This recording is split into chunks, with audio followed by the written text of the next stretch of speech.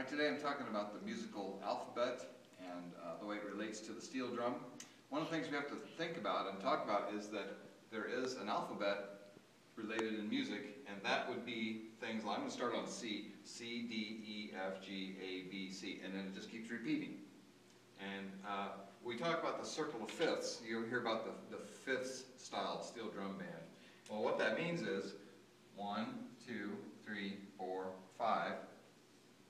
C is 5 notes from G, and G is 1, 2, 3, 4, 5 is 5 notes from D, and so on and so forth.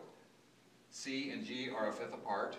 G and D are a fifth apart, this kind of a fifth. And you just keep going like that, and that's why the steel drum is set up that way. It's called the circle of fifths. Now, why it's called the circle of fifths doesn't make any difference, but it is 5 notes apart. That's why they're set up that way.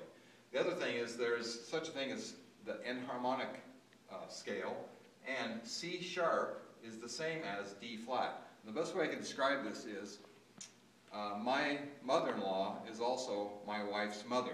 So she's two different people? No, she's one person who has two different functions. She's my mother-in-law, she's my wife's mother.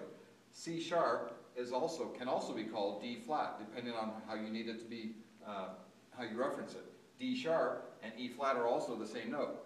So having that in mind, when we go to the keyboard, if you know piano, you'll understand this. If you don't know piano, here's C, here's C sharp, here's D, here's D flat. But you're saying, hey, are these two different notes? No, they're not. C sharp and D flat are the same note. They're just called different notes, or they're called different things, depending on how you need to use them. And I don't want to talk about that because that gets into a whole can of worms. This is D, D sharp, E, E flat. Flats go down, sharps go up. And so these guys meet in the middle, D sharp, E flat. Now, E and F have no black one in the middle, so there's a little bit of a variation here, but F, F sharp, G, G flat.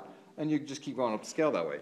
So you come over to the steel drum, you have C, C sharp, but this also can be D flat, just like the keyboard. It's all related to the keyboard. C, C sharp or D flat, D, E flat or D sharp, then E, then F, remember there's no black one between E and F, F sharp or G flat, then G, then G sharp or A flat, then A, then B flat or A sharp, and then B, and there's no black one between B and C. Those are the only two variables. So, and that, when you practice that, that's a good thing to practice. That's called the chromatic scale. And the chromatic scale does every sharp and flat. It goes up, I'll show you on the keyboard again, because it all goes back to the keyboard. It does every note. Now, regular scale will just do 8 notes. A chromatic scale does every one in between. And that's a great thing to practice on the steel drum, because those scales and the chromatic scales are all in music. Just as sentences are made up of words, songs are made up of scales and notes and little passages. So that's a good thing to practice.